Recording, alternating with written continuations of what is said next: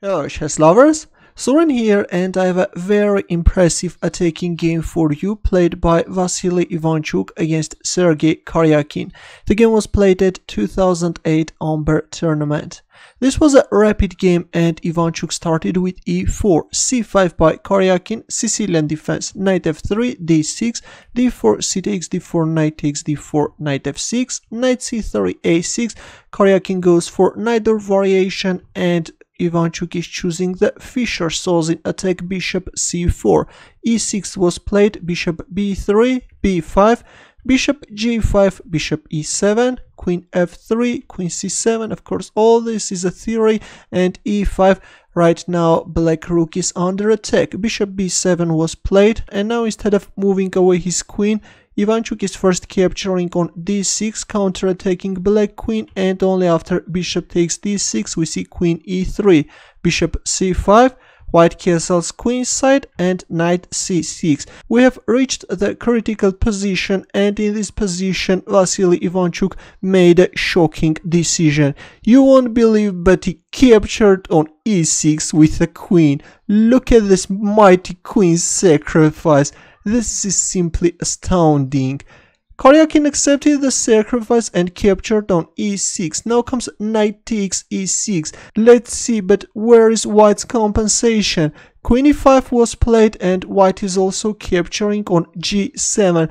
And now this exposed black king is going to become an easy target for white pieces. King f8 was played, knight e6 check, and king f7. Well, if black tries to keep away the king from this dangerous diagonal by playing king e8, in that case black king can be targeted from the e file. If queen takes e1, then knight c7 check, and then rook e1 check, and then knight takes a8. This knight is also hanging. This is going to be a total destruction. That's why after knight e6 check, black responded with king f7. But again we see rook e1. Now the queen is under attack and Karjakin decided to give back the queen by capturing on e1. But let's have a look. What if, for example, black tries to save his queen by playing queen f5? Then white can capture on c5 by giving a discover check. If king g6, then bishop takes f6. Now if queen takes f6, then rook e6 can be very unpleasant. And if a move like king takes f6, then knight e4 check, and then knight e6 check. These knights are simply very dangerous, and then rook d6. It's hard to believe that black can save this position. That's why after rook e1, Karjakin captured on e1.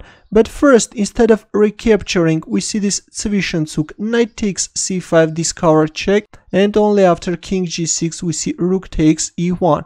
Black captures on g5, and in return we see knight takes b7. Looks like the storm is over and white has 3 pawns and a bishop against a rook. This is of course enough, even gives white advantage. Knight d4 was played, knight d6, rook f8, f3, b4, knight e4 check. We see the exchange of knights on e4 square, and black also captures on b3. Actually, white pieces were cooperating together very successfully. That's why Karjakin went for several exchanges in order to simplify the position.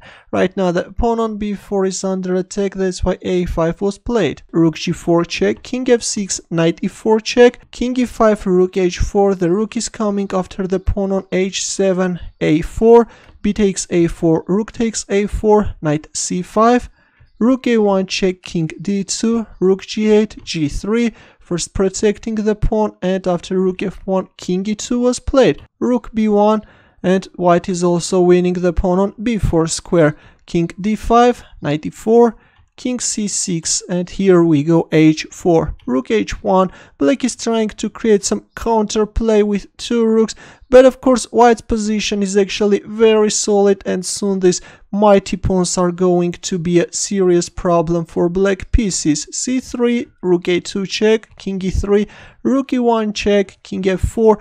Now white managed to centralize his king, and this is becoming more and more dangerous. White rook is again going after the pawn on h7, rook a8, rook h6 check, king b5, knight d6 check, not even allowing black king to occupy the c4 square, king a4, and then rook takes h7, king b3, rook c7, rook d8, knight f5, and finally Karjakin resigned.